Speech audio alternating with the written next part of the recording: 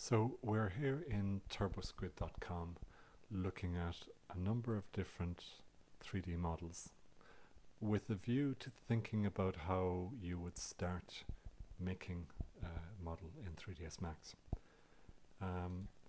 Now from the various techniques we've covered previously, you're going to be wondering how to approach making the models that you choose to make. And depending on the object you create, there'll be different considerations.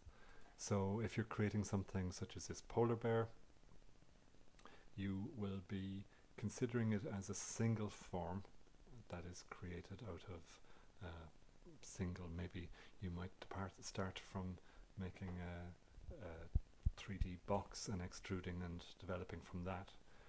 That mightn't be the case if you're making something such as this camera.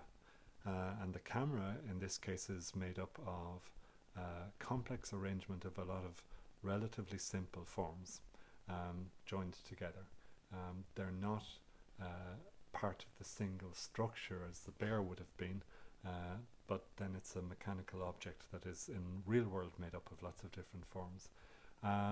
If you are making something like this piece of medical equipment, one of the considerations is how to create these rounded, smoothed, molded forms that blend from curved shape into another curved shape with some hard, crisped edges and some rounded edges.